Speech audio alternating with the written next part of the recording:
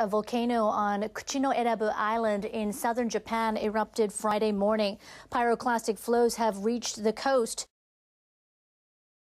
A volcano on Kuchino-Erabu Island in southern Japan erupted Friday morning. Pyroclastic flows have reached the coast.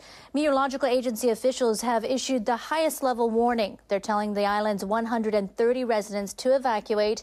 No damage has been reported so far. Now, these are live images of the volcano in Kagoshima Prefecture. We can see smoke rising up, spewing out of the volcano, making visibility difficult. This may affect aircraft routes. As we've been reporting, pyroclastic flows have reached the coast. People along the coast or out at sea near the area should stay away and check for more information from local authorities. Once again, a volcano on Kuchino-Erabu Island in southern Japan erupted Friday morning.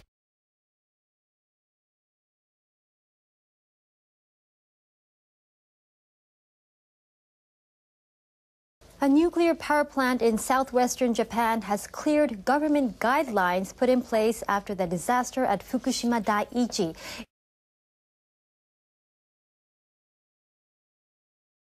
It's the first facility to meet the tougher rules. Japan's nuclear regulator has now given all the necessary approvals for the plant to go back online. It's the first facility to meet the tougher rules. Japan's nuclear regulator has now given all the necessary approvals for the plant to go back online. All right, move on. Nothing to see here. Please disperse. Nothing to see here, please. Officials at the Nuclear Regulation Authority endorsed the emergency plans for the number 1 and 2 reactors at the Sendai plant in Kagoshima Prefecture. Regulators will next carry out on-site inspections and checks of emergency drills. Then the plant's operator, Kyushu Electric Power Company, will be able to load the reactors with nuclear fuel. Training workers and holding drills are extremely important in preparing for serious accidents. We expect those steps to be fully implemented.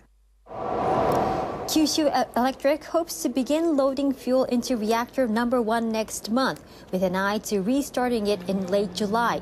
It plans to reactivate the number 2 reactor in September, but the utility has been lagging behind in its own on-site inspections. That may delay the restart plan. A group of experts from Japan has been on a mission overseas. They went in search of technology to help with the decommissioning process at the crippled nuclear plant in Fukushima. The group's members are from the Nuclear Damage Compensation and Decommissioning Facilitation Corporation. Experts estimate it will take 40 years to decommission the plant's reactors, and they say relying on Japanese technologies alone won't be enough to get the job done. We need to look meticulously into technologies, not only from Japan, but from abroad as well. The inspectors traveled to the U.S. state of South Carolina to meet with researchers at the Savannah River National Laboratory. The lab was a hub for nuclear weapons development during the Cold War and produced plutonium for nuclear bombs. Cleaning up leftover radioactive substances is an ongoing job. The lab continues to come up with new technologies to make the job go smoothly. Pick something up. One in particular caught the eye of the Japanese inspectors. It's a system designed to provide a virtual tour of a building's interior.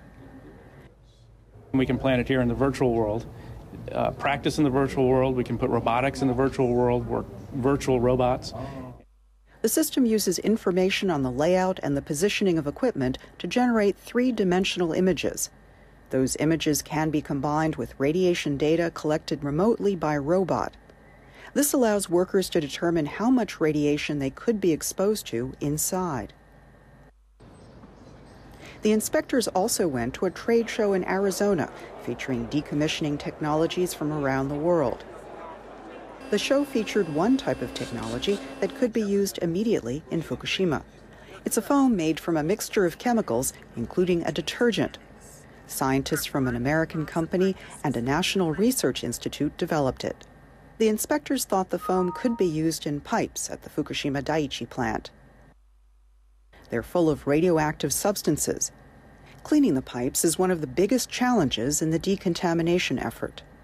The inspectors say that injecting the foam into the pipes could loosen up contaminated substances and make cleaning them easier. The foam has already been used in decontamination projects. The manufacturer says it successfully removed at least 90% of the radioactivity.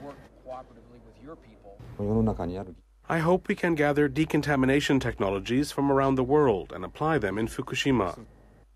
The people in charge of decommissioning the Fukushima DAIICHI plant face a number of hurdles.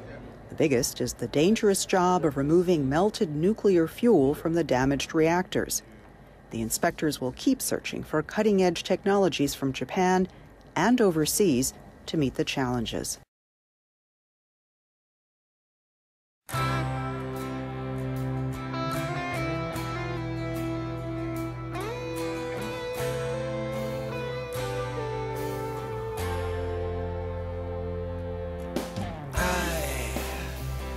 Just can't get enough. I take my chances and get all I can. I never give it back. And I only take the best. I don't need a second chance. I'd rather die with the rest. And you tell me I would lose control. But I will prove you wrong.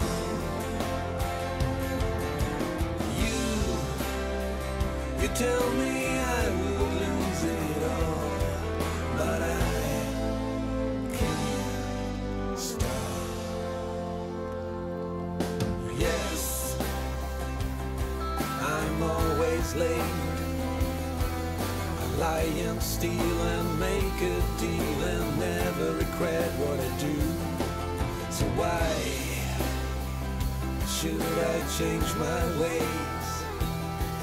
I'm always on my path, and it feels good in the end. And you tell me I will lose control, but I will prove you wrong.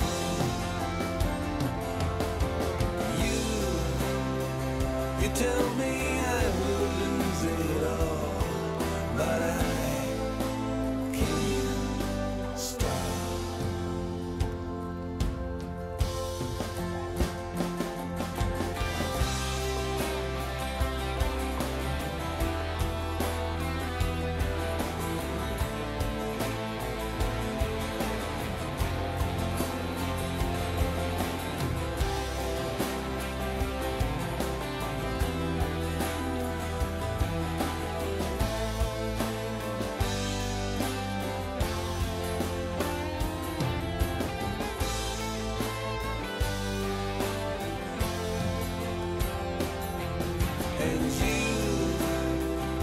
Tell me I will lose control, but I will prove you wrong.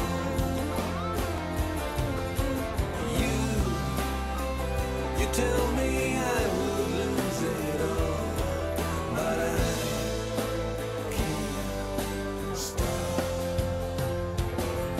And you tell me I will lose control, but I will prove you wrong.